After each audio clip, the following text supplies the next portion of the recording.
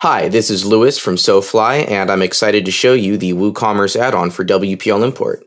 The WooCommerce add-on makes it really easy to import products from any XML or CSV file to WooCommerce. Here I have a blank WordPress install with WooCommerce installed, and no products yet. Now let's import them with WPL Import. Go to New Import, choose our file. There are 210 products in this file. We'll set our post title to the product name field and our post content to the long description. Continue to the next step. And here is the WooCommerce add-on. Just click the WooCommerce Products tab, and now it looks just like WooCommerce right here. We can drag and drop our fields from our XML to any of these boxes. So I'm going to choose variable product since we're going to import variable products. And choosing variable product makes the variations tab show up right there. There it is.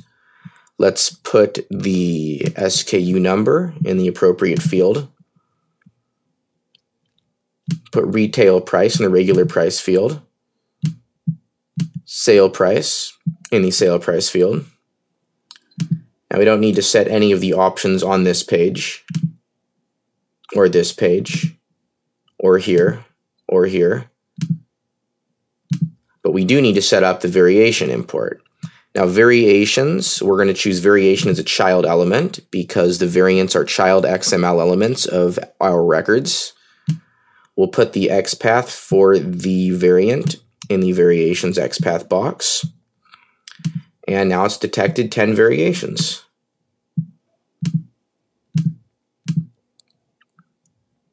So let's put the SKU in the SKU box.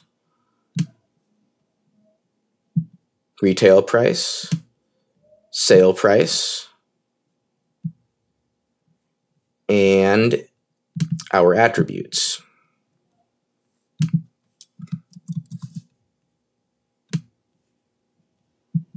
We have one attribute for size and another for color. And we're now done setting up our WooCommerce add-on options. Let's just check to make sure. Yes, we set up everything we needed to. Now we're going to set WPL Import to auto-create product categories. We're going to set the parent category to footwear, or to category. For this record, it's footwear. Then we're going to add another category, and we're going to drag it to the right to make it a child category. So now the subcategory, which is outdoor, is going to be a child category of parent. And now we're going to make product group a child category of that subcategory, like this. And now we are going to set WPL Import to import our images to the product gallery. Now we're going to choose if no images are downloaded successfully, create entry as draft. That way, in case any of the image URLs in our feed are broken, it won't create products with broken images on our site. Now we're going to set WPL Import to match records. That's a fancy way of saying check for duplicates based on something unique. So rather than use the product name, we're going to use the SKU. And that's it. Let's hit finish, and WPL Import is going to create our posts. Now we're importing 210 products, which means we're downloading 210 images. So this is going to take a little while. So I'm just going to speed up the video now and come back when it's done. Okay, it's been 3 minutes and the import is now complete. Let's take a look at some of the created posts.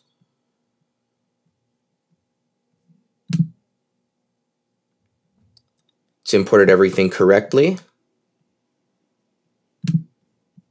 It's imported our variations, our variation prices, our attributes with all their possible values. It's auto-created our category tree and it's placed the product in the appropriate categories. Let's take a look at the product. Here it is. You can choose our size, our color, add to cart. Let's go to the shop and see all of the imported products. That is how easy it is to use the WooCommerce add-on for WPL import. And you can use all of the normal standard powerful features of WPL import, like cron-based scheduled recurring imports, automatic updates, and much more. So if you like what you see, click the Get It Now link and get the WooCommerce add-on today. Again, this is Lewis from SoFly, and thank you for watching.